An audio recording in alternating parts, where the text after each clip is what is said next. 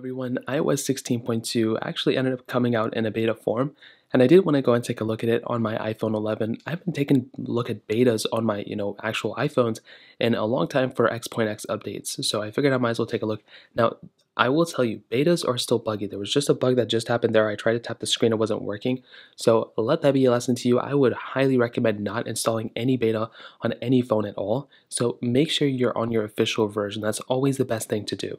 Now within this specific beta, it was a interesting size. So I was coming from iOS 15. So it's a pretty big update. On this iPhone, I was coming from iOS 15, and it was 4.8 gigabytes, which is very interesting because it wasn't as big as I thought. I thought it was going to be closer to 6. That is not the case. Now it also says this beta version of iOS 16.2 contains bug fixes and improvements.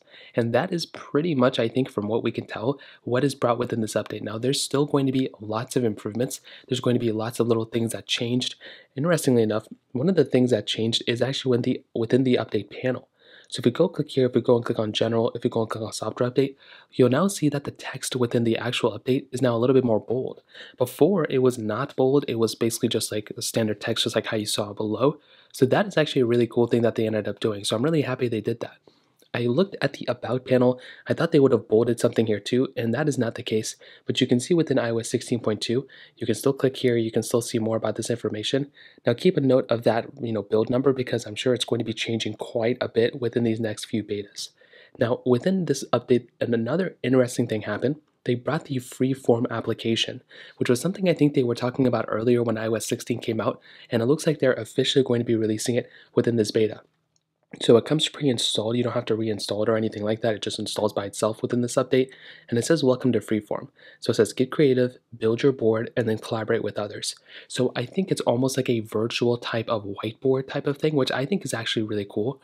Now, I don't know if I'm going to be the one using this every single day, but it's a cool thing. And if you ever use any other like paid or free type of whiteboarding application, well, this one is one that's going to be pre-built in with not only iPhones but iPads, and I think even macOS as well probably. So that's going to be really cool. Now I messed around with it a little bit. I am not too sure what I would personally do with this, but I can see it how it holds a lot of value for a lot of people. So I think that's a really cool thing. You can also add people to these whiteboards. You can also share this out, I believe, by clicking here. You have to, I guess, sync it with your iCloud account and all that other stuff, but it's still a really cool thing that we have the option of doing.